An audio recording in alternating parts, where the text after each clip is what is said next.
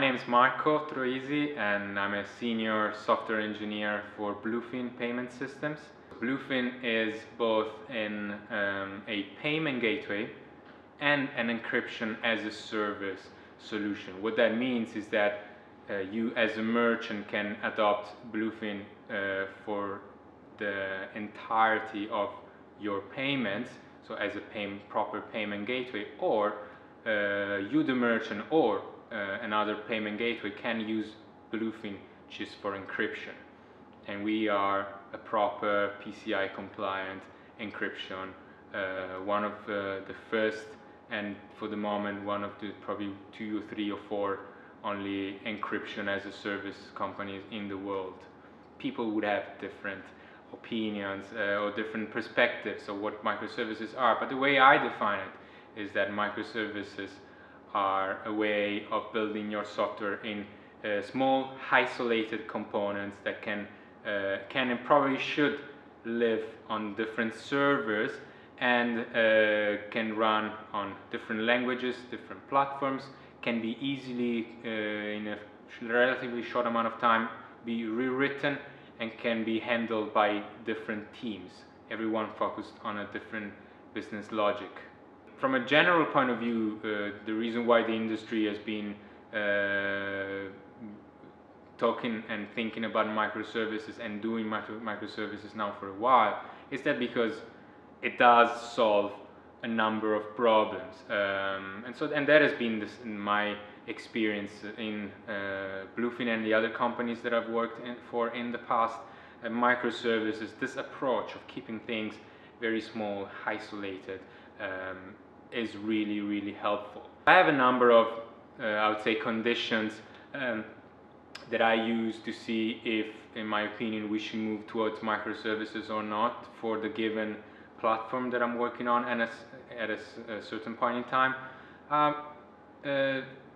Definitely the scale of the organization does matter. So if it's a really small company that you're working for, if it's like 2 or 3 people, don't do microservices. That's, in my opinion, it's not a good idea. If the scale of the application isn't that big yet, no matter how positive you are about the future, and you obviously want to become the next Facebook or the next Amazon, but if for the moment you're not that big yet, don't do microservices. Build in a way that later on the thing can be split into microservices, but don't do it for the moment. The benefits that you get from microservices would be obviously the idea that you can have different teams. So this would be from a productivity and project management point of view. You can have different teams focusing on different microservices and handling only that. So you have more focused team, small teams that can think about one thing and one only and do it really well. Then from a technology point of view, what you can do is that you can actually choose the right tool for the job, the right, this particular thing can be probably solved better in Java, but this other thing can be easily written in Ruby or in PHP. And so having everything separated gives you the ability to say, okay, are we going for the dynamic? Are we going to the static? Are we going to the, what are we doing here? Do we prefer performance? Do we prefer something else? So you have that freedom. You're not tied up to a single technology and the whole monolith, the whole thing needs to be done with that technology. That, in my opinion, is something that needs to be enforced at a software architecture level. So what I would suggest is that if as a company you're doing microservices, I would say don't even consider it if you don't have a software, at least one software architect that will be in charge of making sure that the quality is consistent and high, and that nobody thinks that because their microservice is small, so they don't need to put a lot of attention to the details. I think that there are already some decent solutions that will make your life easier as when it comes to deploying your application and when it comes to deploying microservices. So you can get there, but what it is that it does take more work, it does take more effort, and there are more things that you need to be aware of, more things that you need to think about when you do microservices. With the monolith, it's relatively easier. You're going to end up with one artifact or one executable.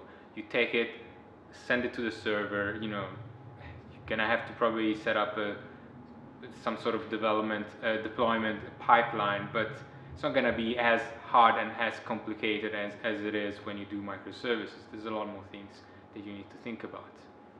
Project management all the time. Hire good, competent, skilled, trained project managers. One of the most popular ways of developing software today would be agile, but there's not only that, of course. So what I'm saying is that no matter what methodology you go for, and you can have, and we could have the same discussions here about development methodologies. There can be probably better or worse methodologies based on your company and what you do, what's the type of product that you do. Some companies still work really well with the old waterfall methodology. But the point is that have a project manager that is actually able to handle the thing well, that knows the principles behind the methodology that you're doing. For example, when you do agile, stand-ups meetings need to be done in a certain way.